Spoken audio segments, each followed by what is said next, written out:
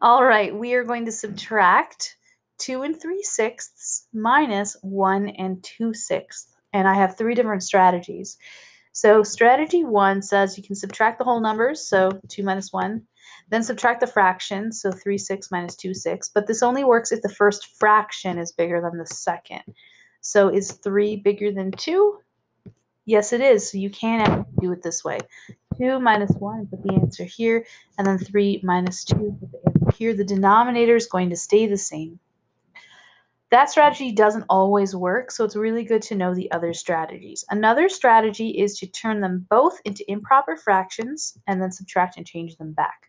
Let's do that. So 2 and 3/6, we're going to turn that into an improper fraction with a 6 on the bottom.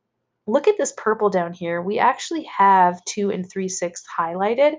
And so when I say improper fraction with a 6 on the bottom, I'm just saying how many sixths do we have down there? How many pieces? Well, you could count them all, but we know that each whole is 6 of them. So if you do 2 times 6, or 6 plus 6, and then add 3, you'll get your total. So that's why this strategy here works. 2 times 6, because each whole is 6 pieces, plus 3.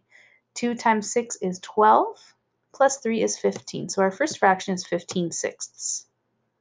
Minus, okay, let's take our second fraction and turn that into an improper fraction. The denominator will still be 6, so I'm just saying, if you took that and you drew one whole, which will have 6 pieces, and then you drew 2 more pieces, how many pieces would you have? Well, 1 times 6 is 6, plus 2 is 8. So now you do 15/6 minus 8/6, and you're going to get 7/6. Now 7/6 is more than one whole. Let me go ahead and show you actually by doing our subtraction with the models. So when you take away 8/6, or you take away 1 and 2/6, let's go ahead and do that. So I'm going to take away 1 and 2/6. When you take that away, you do indeed get 7/6. 1, 2, 3, 4, 5, 6, 7. But that's an improper fraction because 7 is greater than 6. So you need to write it as 1 and something else. So with 7/6, how many groups of 6 can you make? 1.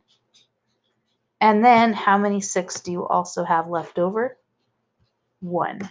So we have 7/6, or 1 and 1/6.